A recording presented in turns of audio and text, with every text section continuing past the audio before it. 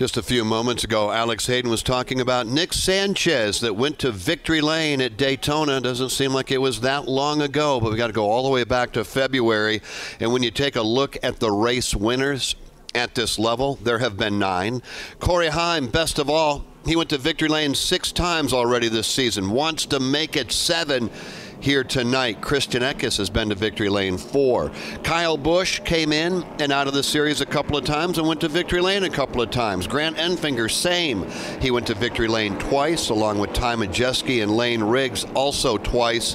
Nick Sanchez twice. Rajah Caruth and Ross Chastain each visited victory lane 1 time. Just got the 1 to go signal. So Jeff, at this point, let's take a look at some of the biggest movers in the race presented by Craftsman. Take advantage of special deals now at Ace Hardware. Visit craftsman.com. Well, the biggest mover since we put him under the green flag 97 laps ago has been Timmy Hill. He's had a good run. He's 18th right now, and he's up 11 spots. Rajah Caruth is up 10 spots since the drop of the green flag, and he's running inside the top 10 in position number 9. Those on the other end, well, Dean Thompson, well documented, 2 trips to pit road has relegated him some 19 spots back, and he is still running off the lead lap, down 1. Stuart Friesen was on pit road just a moment ago, an unscheduled stop.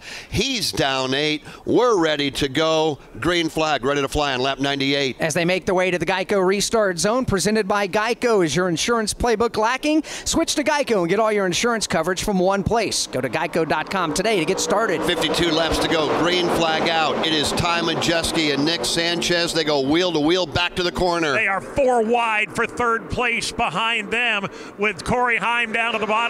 Sanchez drifts up, nearly gets into the side of Majeski. They're still wheel to wheel. I'm still digging down low. He'll settle in 3rd. Oh, they're wrecking further back. One truck spins at the inside. It's Tyler Ankrum. William Sawalich gets nailed. Others pile in as well. It's ping pong ball action on the back straightaway. Sawalich gets the worst of it, and Frankie Muniz again collected in a crash. Tyler Ankrum, Thad Moffitt collected as well. It all started with Connor Mozak, who drifted up and hit the outside safer barrier with the right side of his truck, checked up, really got off the throttle, and everybody began to dice and move, trying to get some real estate to avoid the slow truck of Mozak. And after that, Todd Gordon, it was on. Trucks start scattering everywhere. Yeah, we've got carnage for many trucks coming to pit road here to have to work on this. A tough thing with how narrow that backstretch gets. If you get in check up there, this is a place that when you do get a truck sideways, they tend to stack up behind them. Yeah, and I think that's the point that, Mike, you can weigh in on. There is just no place to run, no place to hide. It is narrow off turn number 2, and when it breaks out on the back straightaway, good luck trying to get by it. It could not have happened at a worse time on a restart when everybody's all stacked up. One truck gets turned around and everybody scatters, and there's limited place to avoid. Good news for William Sawalich. He is out of his truck. His truck is pinned up against the inside safer barrier. He got out of the truck, climbed over it, and now is on the other side, coming back onto the racetrack side. Frankie Muniz is out of his truck. Safety teams are tending to Tyler Ankrum, whose truck is angled in left front first into the inside safer barrier. There's an absolute armada of safety vehicles at the 3/4 mark of the backstretch headed into turn number 3, attending to those trucks that have been beaten and battered. Todd pointed it out, Jeff. The backstretch here is so narrow, and when you think about how wide it is here on the front side where the dog leg is, where they can go 7 wide if they wanted to, it is the polar opposite over there on the other side of the racetrack. Now think of it as a channel with walls on the inside and on the outside, maybe 4 or 5 lanes wide. That sounds like a lot, but not when you're running 130 off of turn number 2 and somebody gets crossed up.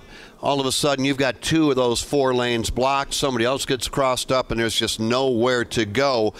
There's more involved, but William Sawalich, Andres Perez, Tyler Ankrum, Frankie Muniz, Stephen Parsons, Thad Moffitt, and I'm sure that I missed 2 or 3 others. When you think back, it's shaping up like we've seen before. What does that mean? We go stage 1 and stage 2, typically without a lot of cautions. We get to stage number 3, and we see the yellow lights go on more than we want.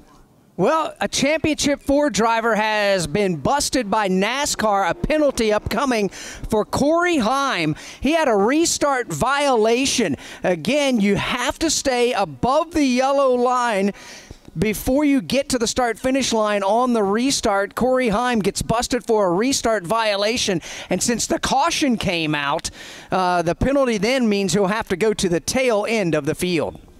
Well, looking at it, boy, oh boy, that's a close call.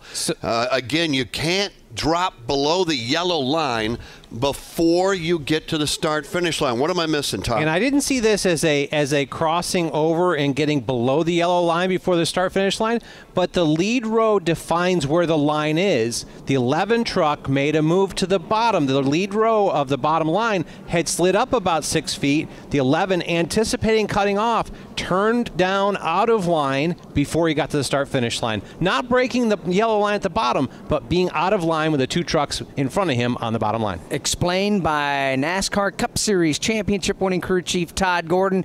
So Corey Heim, because the caution came out immediately, the penalty instead of a pass-through will be going to the tail end of the field. Is that a good thing, or would you have rather had the pass-through penalty under green? Either one of them hurt. Either one of them hurt. Tail end here is a little tough. I think I'd rather have the green flag pass through because I think that truck is fast enough to stay in a good position and would be restarting ahead of the lap down cars. Being tail end here, he has to stop or start behind all the lap down cars as well. And right now he would be scored unofficially 21st as we have 21 trucks on the lead lap, but he's going to start out back when we go back under the green flag. We're working under the caution lap 102 with Ty Majeski out front.